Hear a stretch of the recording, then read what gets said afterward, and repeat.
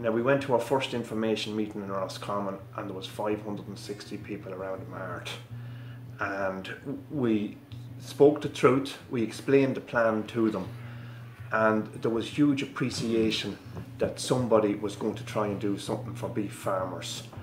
And after that it just mushroomed, huge crowds everywhere we went. People wanted to be part of this, people believed in this, people believed in the plan and the people that set it up. And it just was an animal that was out of control. This is Hugh Doyle here with Eamon Corley.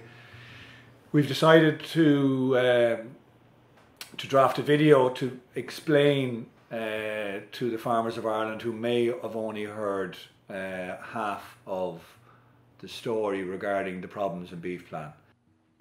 We're doing a video with the intention of explaining to farmers exactly what's happening in beef plan at the moment. I'm not strong in social media, I'm not on Twitter, I'm not on Facebook, I don't read a lot of WhatsApp messages. I think it's important for you to be able to make a proper informed decision. I think you need to hear both sides of the story, and I think you haven't been hearing both sides of the story, and I'm going to tell you along with Eamon the truth.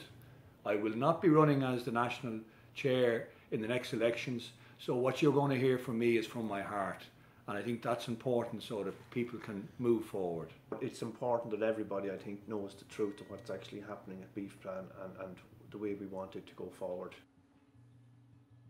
Well, I suppose beef plan, it was born out of desperation among beef and suckler farmers, because nobody was really representing them. The people who were representing them, they weren't really in it with passion and weren't taking the thing seriously. It was like a side issue for them. So what we done was, we got a group of beef farmers, initially in Meath, myself and Hugh Doyle and a few more, and it mushroomed. And it started probably with about 300 people who communicated through social media, using a form of social media called WhatsApp and many other things to communicate. We came up with this 86-point plan and 7 different phases. And the idea was, the 2 main points of it were, number 1, to cut down on your input costs through something like a purchasing group, and number 2, to get more for your produce with something like a producer group. And we also decided to tackle the cartels, the anti-competitive practices.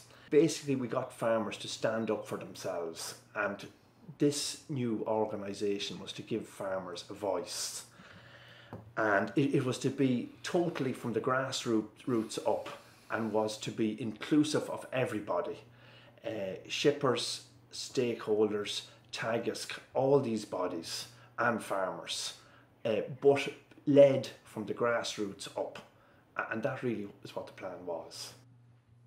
I'm a full-time farmer. It's the only income in the house. I think, Eamon, you're full-time at suckler. Yeah, I'm a full-time suckler farmer, and every animal then is finished to beef. So I have a lot of experience in both suckler farming and finishing animals. And again, it's my full-time income. It's the only income for a household.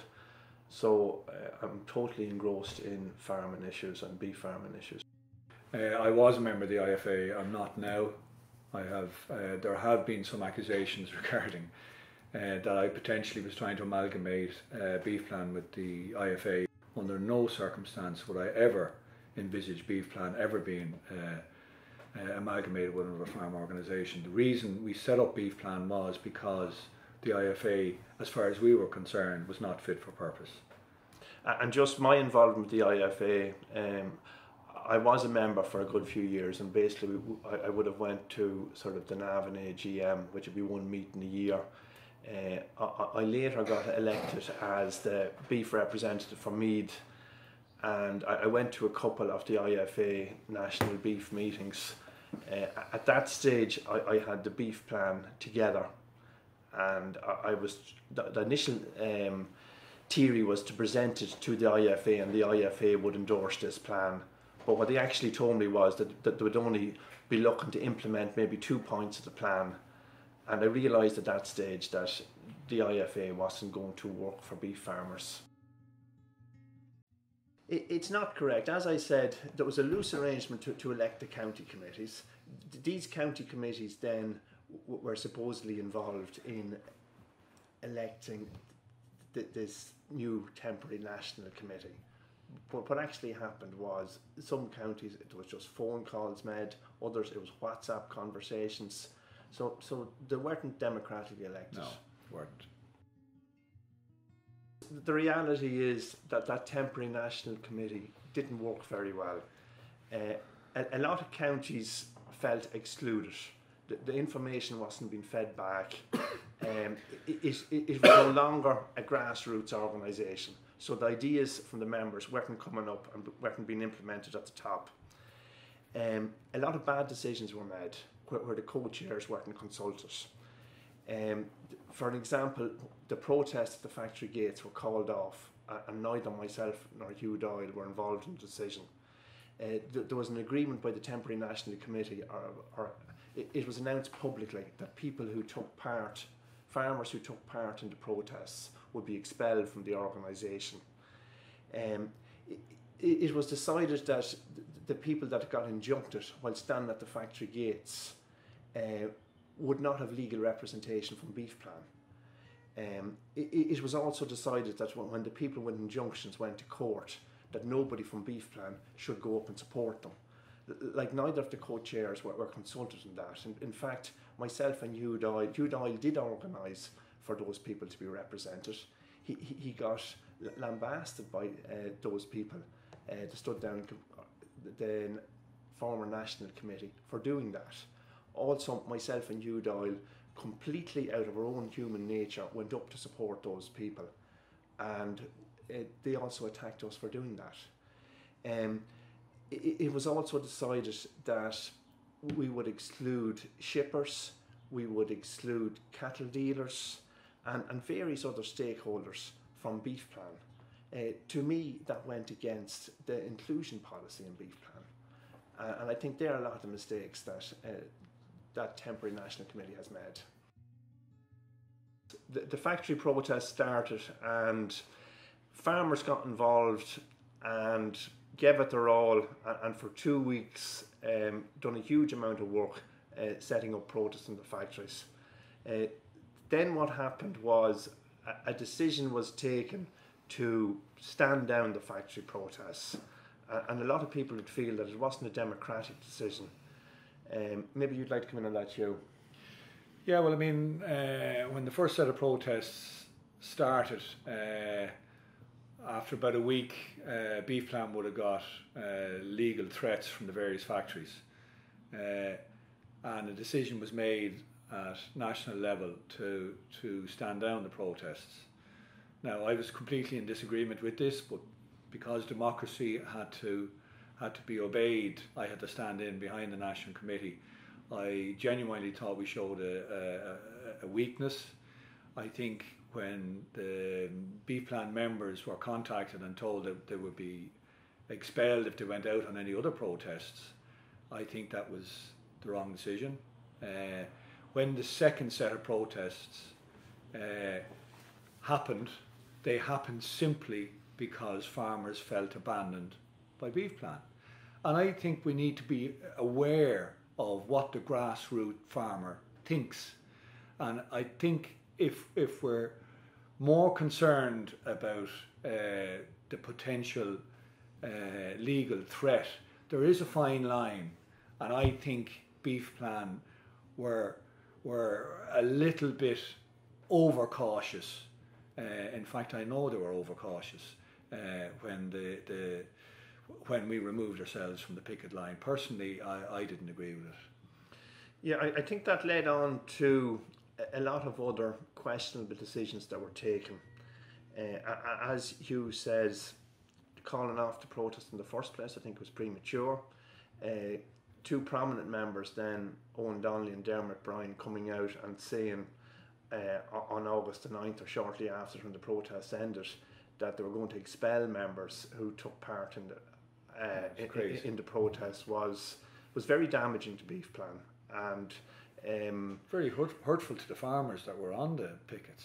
Yeah, hurtful to the farmers who were basically sleeping in trailers for maybe a further 4 weeks. You know, to have someone say that about them. Farmers still do not forgive them for that. Farmers who went out the second time and got involved in the factory protest because they felt they had to, some of them ended up getting injuncted. And Hugh Doyle felt it was important that those people be represented at court. Well, the majority of them were beef plan members. They had felt abandoned by beef plan, and I personally felt the beef plan were weak. We ran to the hills as soon as we got a legal threat. We had farmers who were standing on the picket lines prepared to risk their liberty. I mean, to potentially put yourself on the line and potentially go to prison. I mean, that's the sort of guts that we want in beef plan. We don't want weakness. We don't want people just because there's a legal threat. Now, you have to be cognizant of the legal threat, but at the time we had the legal threat, I got another alternative viewpoint, and I was told that we were being ultra cautious. And then to come out and say that members were going to be expelled, and when the injunctions for some of these farmers that were on the picket lines, when they were being called to the forecourts, I said to the National Committee that I was going down to the forecourts to support them. They told me if I did that there would be repercussions, and I said, that's fine, gentlemen, I'm going anyhow. And I went down because these were guys that potentially could have been going to prison. And for God's sake, people need to realise that they are the ground troops that we represent. And there was no way that I wasn't going to stand in line with them. Yeah, well, I suppose it's important to recognise that a farmer spent as much as maybe 4-6 weeks lying in trailers outside factory gates. And to think that beef plan wouldn't provide legal representation for those people, I think was horrific. And I think fair play to Hugh, he did organise that for those people. Well, I contacted the National Committee and I said that we'd have to stand in, and they said if we stood in, we would definitely be injuncted because the factories would know. And one person said to me that if as a result of the farmers, if they break the law, they've to suffer the consequences. And I said, by God, lads. So I managed to get a person from another farm organisation who volunteered to help our fellow farmers, because at the end of the day they were fellow farmers. I didn't care whether they were from whatever farm organisation. They were the people on the line gambling their liberty. And what I can say is that myself and you, we didn't communicate with each other. Just out of the goodness in our hearts, we decided to go up to the forecourts that day, and just to be there for those people. And the Slaney Six. I'm actually glad that I did, because those lads came over and shook my hand for being there. Yeah. So I think they appreciated that someone who had their interest at heart was there just to show support. I mean, the IFOI, that stemmed from the fact that beef plan were weak. And I mean, listen, when you make a mistake, you put your hands up. We were wrong. We were wrong. And anybody who tries to tell me that beef plan was correct in taking that line as a result of the legal threat, well, I would argue till the cows come home. I suppose other things that were done that weren't great, this whole business of excluding people like shippers, excluding people like cattle dealers and other stakeholders in the industry. Also this whole business of the letter that was sent to the British retailers saying that that farmers feeding cattle under 30 months were basically force feeding them. That done huge damage to beef plan as an organisation. I mean, if I can just come in there, the email that was sent to the English retailers, that was done completely without my knowledge as the chairman of B-Plan. I was contacted by the Farmers Journal, and it was the first I heard of it. I was asked for a comment. I mean, if you have a national committee and they don't consult, there was other members of the national committee that didn't hear about this email. We potentially could have damaged our Irish exports to England in a huge way. The other exporters into England, they would grab onto that with both hands, and I was actually embarrassed to think that somebody within our organisation would make that decision, take it upon themselves, ignore the chair, and send that out. I think it was unforgivable. And just another thing on that, Hugh, is the link between the grassroots members and the organisation. I think during that period, that link was basically cut. Like another example of that was when the points to go into the task force were agreed. They didn't come from the grassroots members, and a lot of grassroots members felt that they weren't actually represented at that meeting because of that.